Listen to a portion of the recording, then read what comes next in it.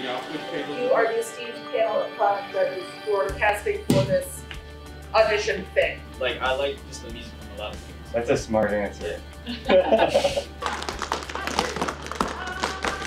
Symposium was just amazing. It really allowed me to branch out into things I probably otherwise wouldn't have done. 3, 4, 5. It's an opportunity that we get here that you don't really get anywhere else. So it's a really good opportunity for us to learn about our art and how to be better artists. You've got the sass. Just put it into the character sass, yeah? We got to do this freshman year, and I was honestly kind of scared that we wouldn't get to do it again. And then we did get to do it again, and I was so excited that we got to do this again.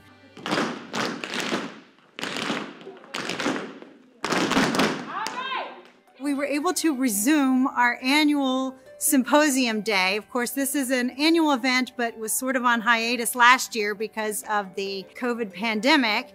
It's a day-long masterclass workshop session for our performing arts students. The students in dance, musical theater, and theater all get to be excused from their regular academic classes and instead partake in a series of classes with industry professionals here in the greater Richmond area to give the students a taste of what it's like outside of their normal disciplines. You want to bend that knee, try to get that knee up to your chest, and then you're going to go on the ball of your foot. Down, up. The first class I had was hip hop. 6, 7, 8, up. Yes! I'm definitely not a dancer. There are definitely dancers. There were so many in my class and they were amazing. We had an amazing hip hop class with an amazing hip hop teacher, and it really got me hyped up. Like, I really enjoyed myself.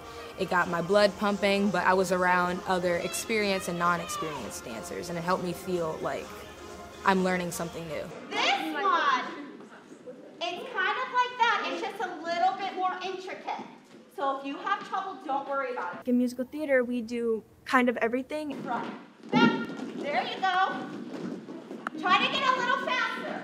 We don't really do hip-hop dancing, though. That's it. That's it. So it was really fun to, like, kind of branch out and do, like, a different style of dancing.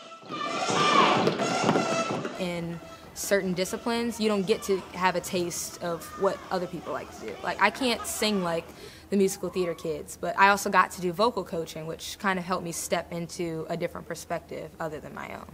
That's not a worthy explanation. I know there is none. Nothing can make sense of all these things I've done. I took a vocal coaching class, which was literally amazing. He gave me some great tips. So how do we make higher pitches? How do we make lower pitches? Does anybody know this answer?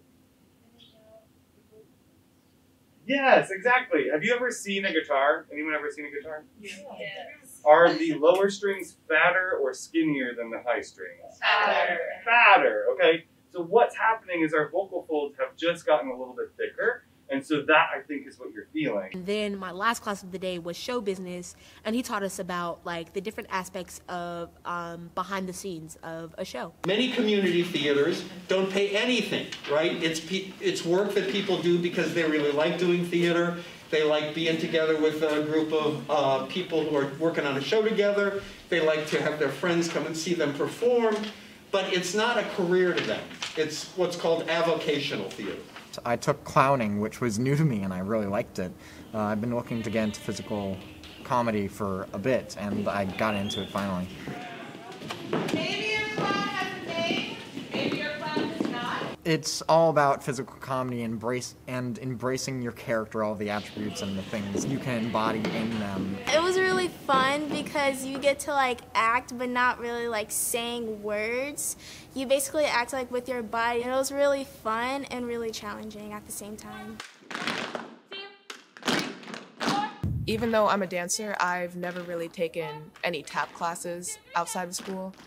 And so I was put into an intro-level tap class, which at first surprised me, but it ended up being amazing.